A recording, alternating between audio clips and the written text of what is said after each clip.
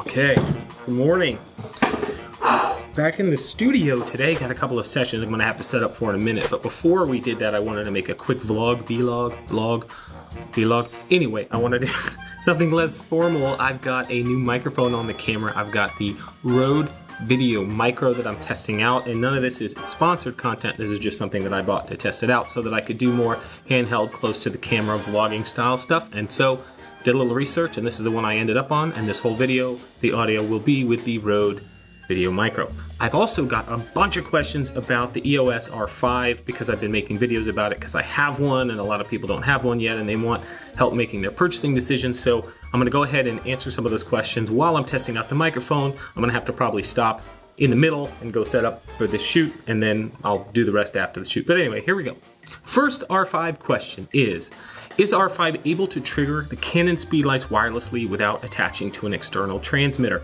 So far as I can tell, no. The Canon's speedlight system has a really good wireless built into it, and they haven't built a controller into the camera yet that I can see. I don't have any equipment to test that, but I did a little bit of research. I looked that up and I can't see anywhere that it does. So I think the answer on that one is no. Anyway, thanks for writing in. Sorry I couldn't read your name. It was in Japanese, I think Japanese, but the question itself was in perfect English. Alab Sharma writes in, can you please share a video regarding the test for dynamic range as well as still photography? And so I am working on creating some stills videos with the R5 this week. I've got somebody coming into the studio and I'm gonna be filming behind the scenes, and I'm also gonna be testing the RF 85 2.0 and the 35 to 1 point something, yeah, 35 macro 1.8. Those lenses are coming and I should be getting them actually today. I'm pretty excited, and I will share those videos as soon as I possibly can. It takes a little while to produce them. Howard wants to know, have I tried hand holding for stills and how low a shutter speed were you able to go and still be sharp? Me personally, as far as I really like sharp images, and so for my eye, I was able to hand hold at over a second without an image stabilized lens and still get an image that was acceptable to me. I thought that was actually pretty rad. So some people, if you're shooting with a wider lens or they don't necessarily need it to be quite as sharp as I like it to look, that's fine. Or if you had an image stabilized lens, you might even be able to go for longer. And so that was my initial test. That's pretty impressive to be able to comfortably handhold. Now that doesn't include subjects that are moving. Obviously that's going to add a different type of motion to your shot, but acceptably sharp images very easily at a full second, and some people could probably do more and more if you had an image stabilized lens. Okay, I've got a client coming in a couple of minutes, and I'm gonna go set up a background for that shoot, so they should be in and out of here in about 15 or 20 minutes, and I'll come back and I'll do some more.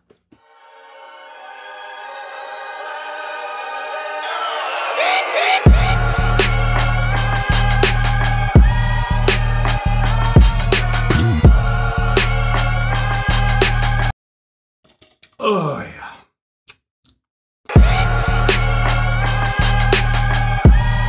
If there's anything that I never want to do again, it's tearing things down and setting it back up. I need minions.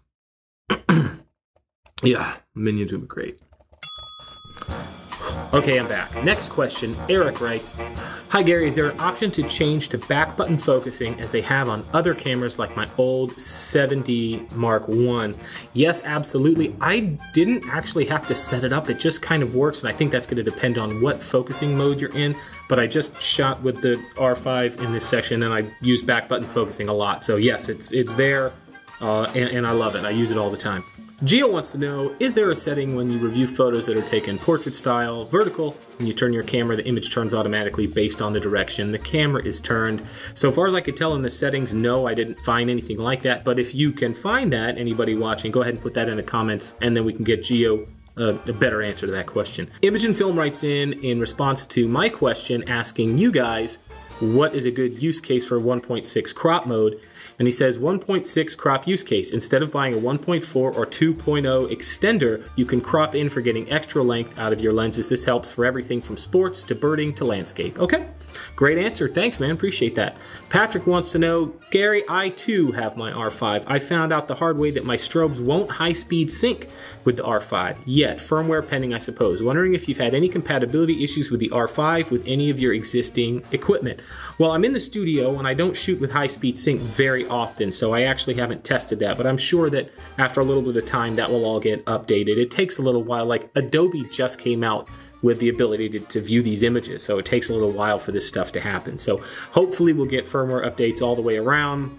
This is a problem with buying a new camera early, like being one of the first people to buy it, is that nothing works with it for a while. Like, I'm a Capture One user and I'm still waiting on Capture One to be able to see the raw files out of this thing. So for now, I'm actually back to using Adobe Camera Raw. Missy wants to know, finally, Missy wants to know, I would like to know how face recognition focusing compares to Sony. Also, I want to know how the 70-200, which looks small, compares to the original Canon 70-200.